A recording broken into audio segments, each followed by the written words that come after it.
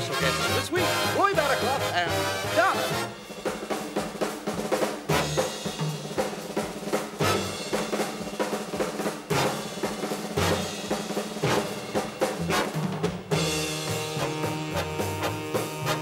And now, Les Dawson.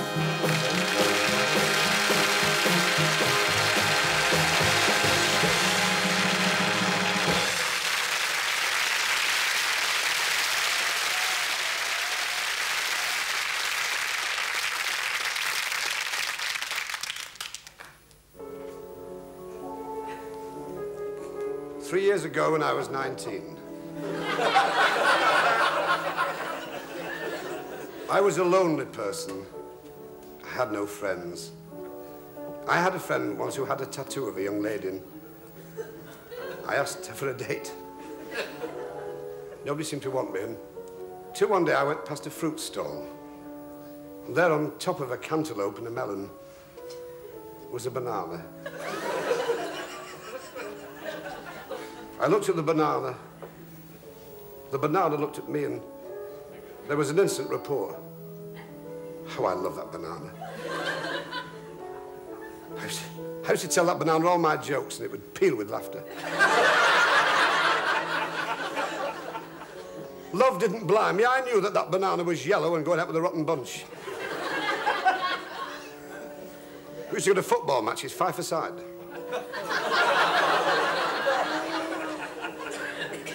And then one day, somebody stood on my banana. I held my banana in my arms, and it cried for custard. It was too late. The banana slipped away. I had other friends. I had a grapefruit for a friend, but that was vicious. It went for the eyes. And then one night, quite late at Lent, there was a knock. There was a knock at the postern gate, and there was squatting a melon, a lovely little watermelon. How I love that watermelon. He used to roll over at everything I said. It wouldn't eat. I tried to take it out for exercising. I bought a rhinestone collar. It had no neck. Just kept watching television, Emmerdale Farm, Crown Court. I knew something was wrong. It liked Jess Yates. It grew a beard. It was filthy and dishevelled. I couldn't speak to that melon. There was no conversation. Till one day the melon leapt up from the bedclothes, hopped on the antimacassar, drooped over the Sheraton sideboard, and gripped me by the throat and said, "Why don't you speak to me? Say something, guys." I can't, because you see, I'm shy, hairy melon. I'm shy.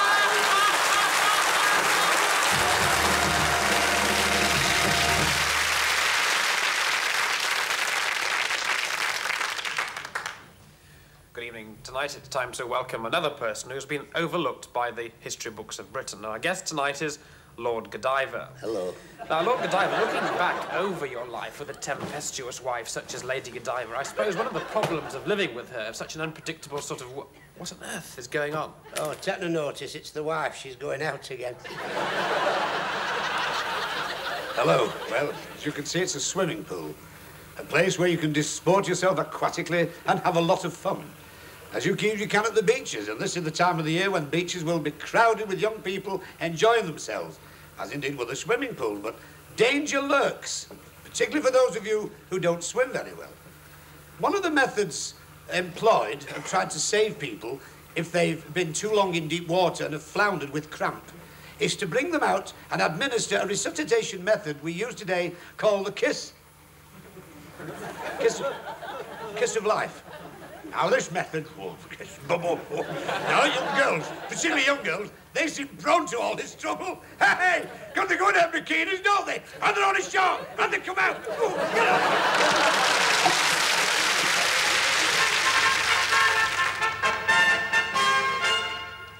Good evening, you wonderful Anglo-Saxons. Take 1, cabinet.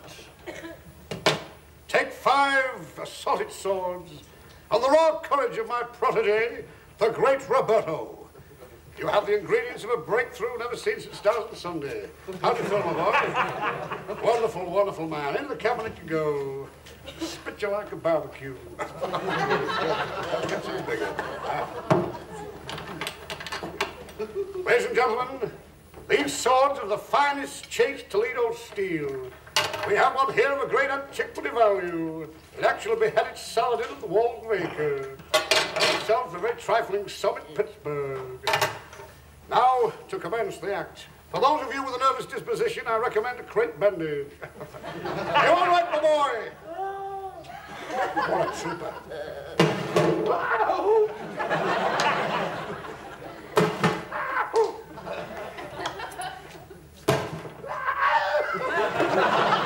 How do I do it? I just don't know.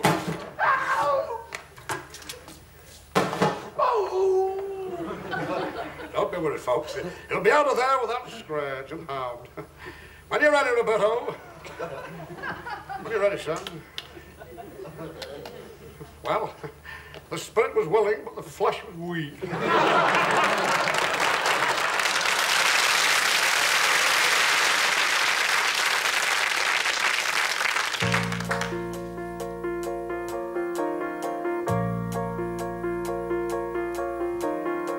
I'm a song and I've waited so long for someone to come and sing me. I got a rhyme that I've had for some time, but nobody wants to sing me. Let me show the world that I'm not through. Let me touch your heart the way I used to do. Sing me, I got a song to be sung. Sing me, roll me around on your tongue. I got sunshine, I got a message to shout. Sing me, won't someone please let me out? Could I make you smile if I came back in style? Tell me, would you want to sing me? Don't say I'm gone, never more to live on. Somebody's got to sing me. Let me fill the air with my own song. If I let you down, tell me, where did I go wrong? Sing me, I got a song to be sung. Sing me, roll me around on your tongue. I got sunshine, I got a message to shout. Sing me, won't someone please let me out? Oh, I got music I will share. I got music. Doesn't anyone care?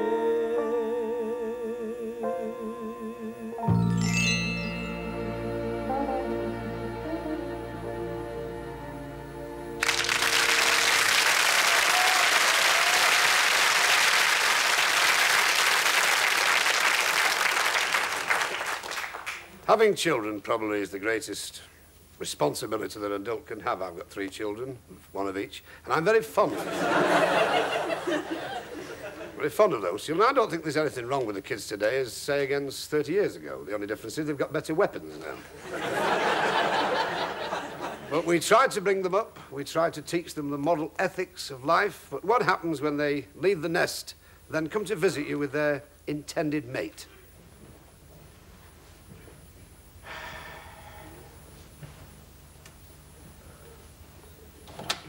Dad, he's here. Shall I send him in? Well, if he's the one you love, yes. Let's have a look at him. Bring him in. Don't be frightened, love. daughter's daughter. Come in.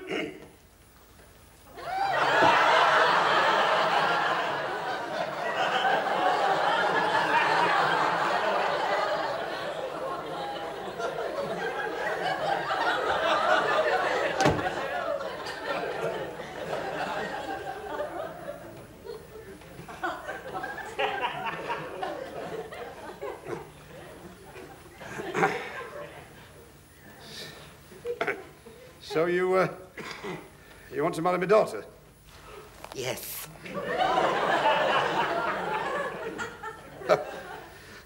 Good, first class. Excellent. Why not? Jocelyn? It is Jocelyn, is it? That's right. I'm Reg, by the way. Hello, Reg. Oh, my God. So you want to, Marry your daughter, yes. Well, as you know, I've not had the pleasure of meeting you before, and meeting people for the first time can be very queer. Strange. Don't you agree? Oh, very true. Yes. And I'm sure also you'll agree with me that meeting people for the first time, first impressions can be often misleading, I hope. I hope that we get to know each other better as time goes on. Oh, those are my feelings exactly. What are? Oh, they are. Would you like a drink? Campari? No, not Campari, no. Port and lemon? Have you a beer? Beer? I just love wrapping my fist around a pint. You do? Oh, good. Well, I always say there's nothing quite as benching as a good queer. As queering as a good bench. Oh, sorry. Excuse me. I nearly tripped over that pillow on the floor. I don't know why we have it. I don't even know what it's called. Puff.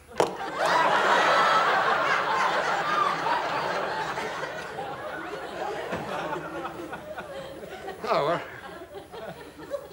there you are, Jocelyn. Queers. Cheers. Cheers.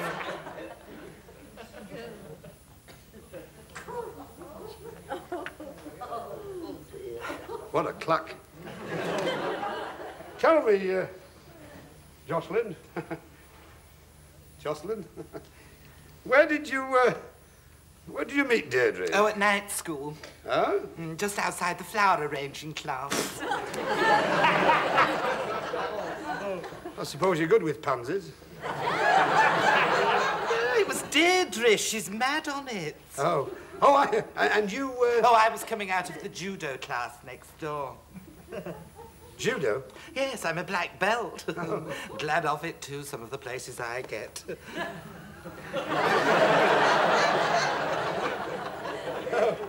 I suppose you mean clubs and places? No, I just mean some of the rough characters that I meet, you know. You've got to know how to look after yourself. That's quite. Well, Jocelyn, what do you do? Do? What's your job? Oh, job? I'm a mining engineer.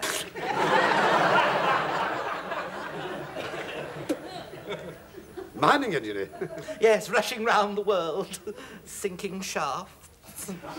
One day Mexico, the next Sweden. I tell you, if it wasn't for the money, I'd be back on my bulldozer like a flash. Bulldozer? Oh, have another drink. Oh, thank you very much. Oh, I see. Bulldozer, eh? Very interesting, yes. What would you like to drink? Oh, I'll have another beer, please. It's a boring rugger habit, I'm afraid. Rugger? Yes. You're a rugger man? Yes, London Welsh. London Welsh what? Oh, I know what you're thinking. Some principle. You're surprised, aren't you? Astounded. I mean, about me playing for the London Welsh. Oh, no, it takes off. Oh, yes, you are. No, not at all. Because I don't sound Welsh at all, do I? No. By God, you don't look bloody well. Now, look here, Jocelyn.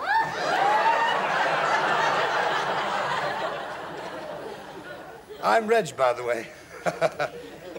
Well, I hope you don't mind me speaking to you man to man, if you'll excuse the phrase. You see, all this judo and this Big fist-round pint pots and sinking shafts. Well, it doesn't quite hang together with the way you're... Well, you are. Damn it, Jocelyn! You know what you seem to be. You came in here like Puff the Magic Dragon. Oh, that! Yeah, well, I'm sorry about that. It's my sense of humour. Oh. Well, when you're meeting your prospective father-in-law for the first time, you've got to put some kind of a show on, haven't you?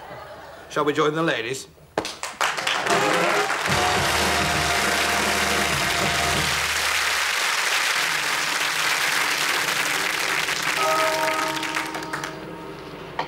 If you were the only girl in the world, and you are the only boy. Nothing.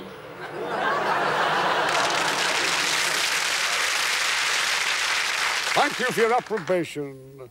I'd like to introduce my latest protégé, a young lady who's just returned from South Wales after a fortnight of juggling with a ton of loose soot. When they heard this kid sing, they kept her welcome on the hillside. They wouldn't let her in the digs. Down there, come on, kid. It goes like it's a Mary. Oh, limit. Hope we get the commission, kid. Never give a sucker an even break.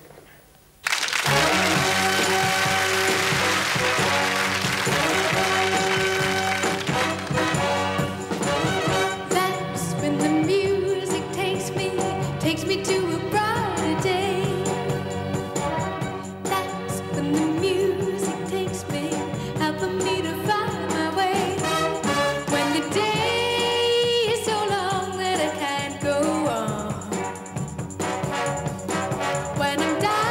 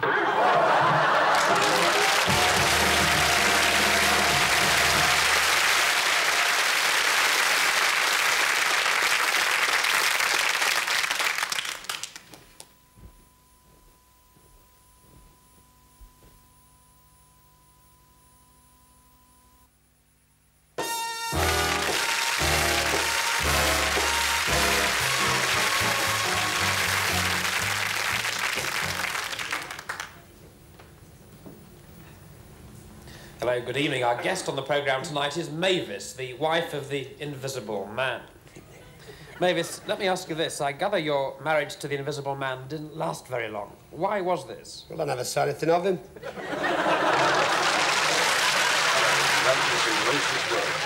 Sumps, pistons and crankshafts. They bring fear into most motorists' hearts, but they are quite forward, and we'll be dealing those as the programmes go along. I'd like to talk today, though, about a more simpler problem that we come up against from time to time, the big end. We've had a case here recently, Aggie. You can't see, oh, she's got a big end. You want to see her big end? It's like, that's right, it's just bottle. I'll just get round to her big end.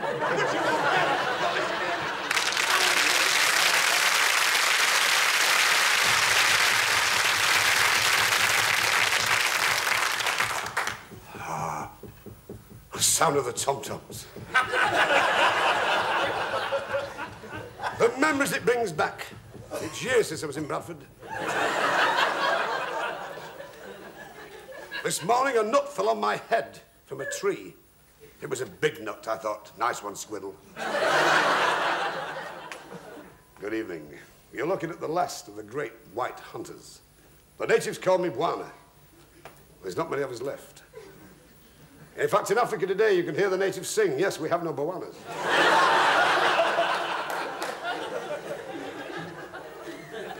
It's my job to take rich people on safaris, find the animal they want, have it stuffed, have it mounted. Or if they prefer, just shaking hands.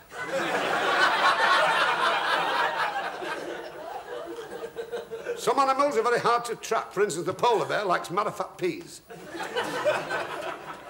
Well, all you do, you get a hold of the iceberg, scatter the marifat peas round. When the bear comes out for a pea, you kick him in the ice hole.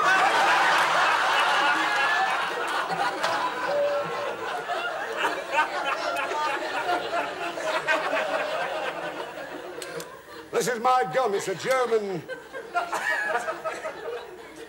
12-bore radish model. It's a repeater.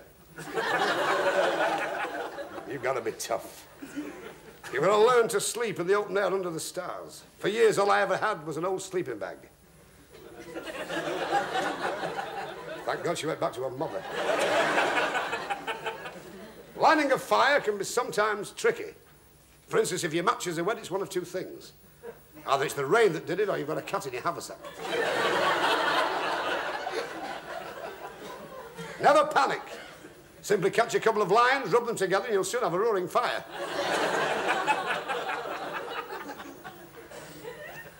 Food is a problem on safari. Sometimes you may stumble across a dead snake or a worn-out pygmy.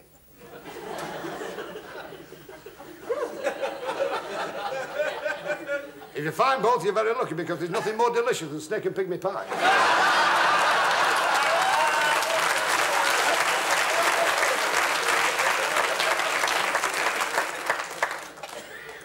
Mostly we eat beans. Runner beans, haricot beans, soya beans, or if you're a cannibal, human bean. Which reminds me.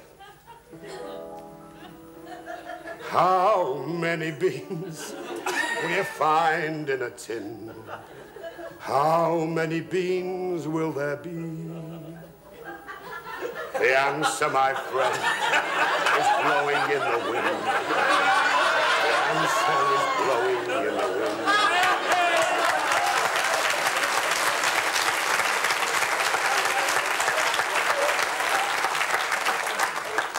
I wrote that song some years ago for Jomo Kenyatta, and its new title of Daddy Wouldn't Buy Me a Mau Mau. But I got on very well with the tribes. Last night I was playing cards with some tribesmen.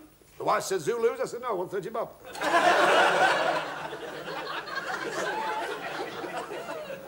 The thing that surprises me is that some people are frightened of animals. I knew a chap who was frightened of the aardvark. I said, don't be silly, aardvark never killed anybody. That's the last time I've had the Reader's Digest. But hunting can be dangerous. Some years ago, I was going down the banks of the River Nile with my father when I heard a crackle in the undergrowth. Out came a crocodile, snap! Never saw my father again. Just like that, snap, crackle and no pop.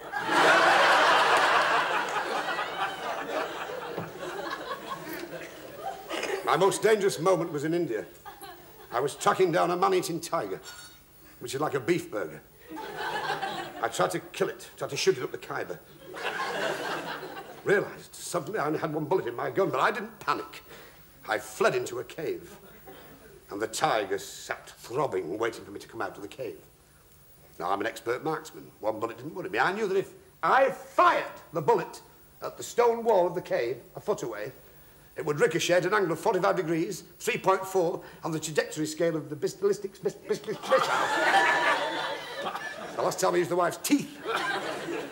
The bullet would go round the old lone pine, glance of a boulder, enter the tiger's lumbar region, and render it hors de combat. You're asking yourselves, did I kill that tiger? No, I missed the wall.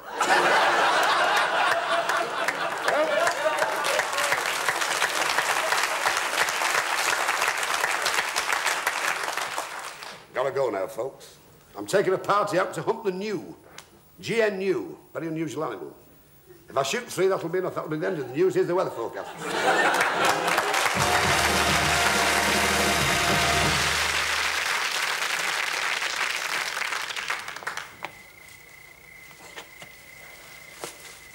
Dr. Livingstone. Who the hell are you? My name's Stanley. Let me take you back to civilization. What? You gotta be joking. Pal, I've got it made. Dear civilization.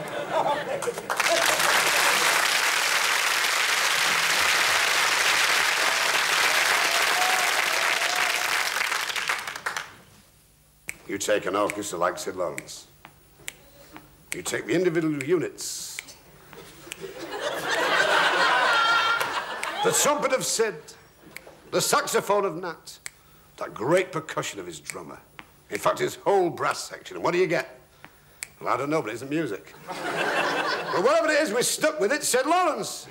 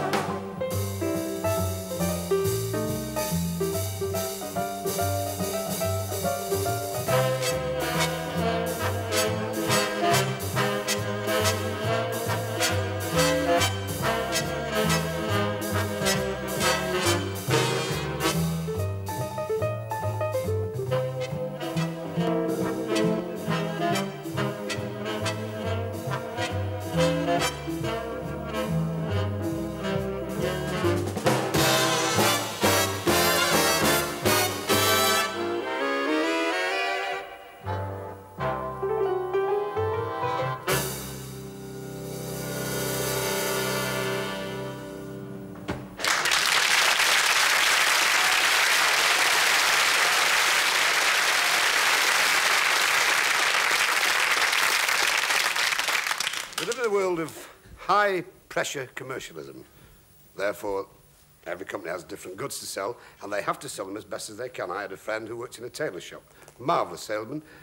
A woman once came in for a suit to bury her husband in, and he sold her an extra pair of pants.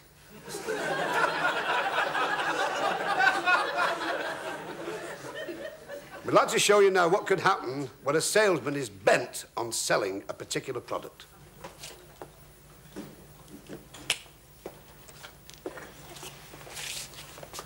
Good afternoon. Good afternoon, sir. I'd like a watch, please. You've come to the right place. This is a watch shop. I'm proud of my watches, all Swiss precision. And every one tells the right time, 4:20.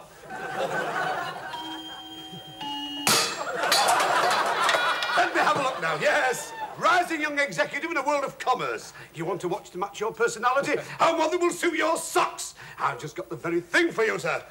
Look at that lovely watch, sir. Shockproof. Want me to prove it? Boo! Watch never flinch. Little joke. Puts the customer at ease. And now to prove that it's shockproof, to the shockproof chamber. That way, sir. Over here, sir. You've come to the right place here. Take watch, put on wrist. Not on ankle like professional boxer or a short-sighted contortionist. Put on the wrist. Place hand firmly into there. Inside there, sir, is a weight to the equivalent of a 3,000-pound sledgehammer. When I press the switch, the weight will come down right on my wrist. Ba-boom! But you'll be hurt. Picture if you can.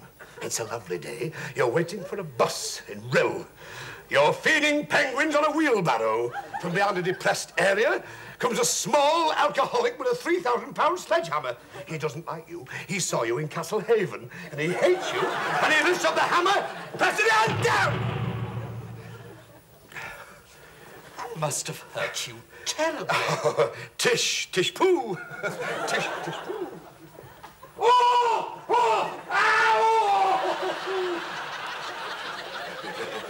Watch, sir, is also waterproof. And now to test its waterproof qualities. Mr. Wrigley? Yes, sir? Look, I'll take your word for that. Picture if you can. Trafalgar Square. You're walking across the square. It's a lovely day. The sun is in the zenith. You're walking along, one eye on the girls, one eye on Nelson. You glance at your watch and all of a sudden, it's coming down in bucketfuls. The weather deteriorates. It's turning to mud.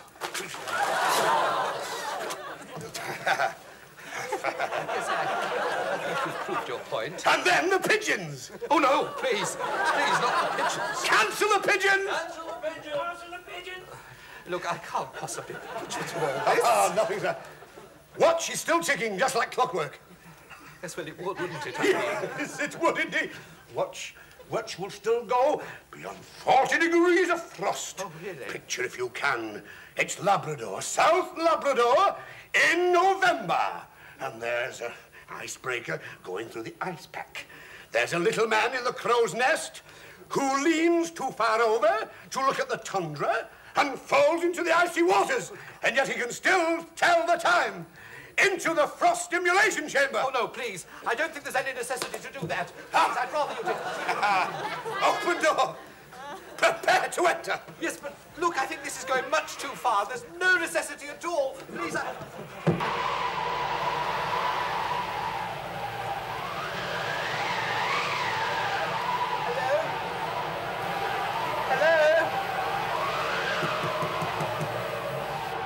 Hello?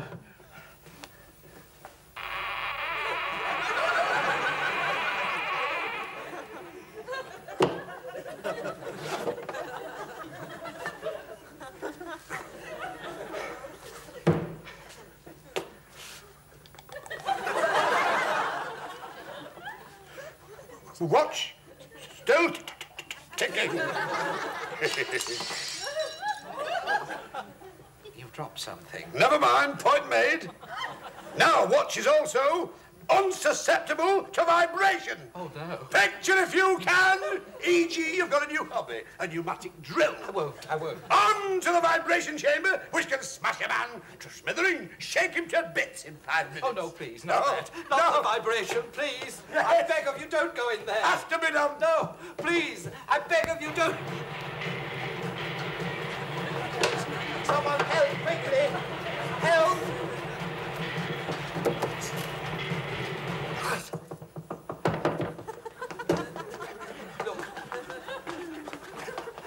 I'll take the watch. I'll buy it. £2.45p.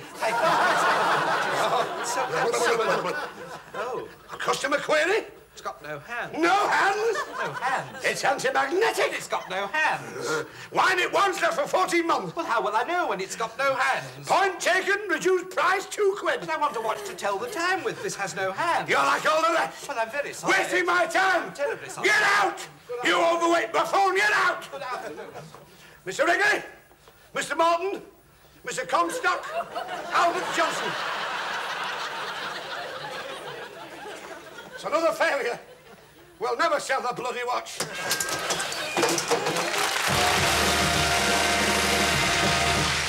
Bonjour, mesdames, messieurs. Le verbe français être, to be. Yes, we're going to conjugate the verb to be, the French verb. Je suis, I am. To a, you are. The interesting phonetic illustration of this is that the French, using a lot of feminine vowels, pout the lip to pronounce the words properly. For instance, to a, to a, to a. The French do pout, particularly in Saint-Tropez, where those birds. And the sun, they lie there, they're going, moo, moo, moo. And if you go near them, they're going to jump down. And why should they stop? Because they're ready for the shopping. Good night, everybody.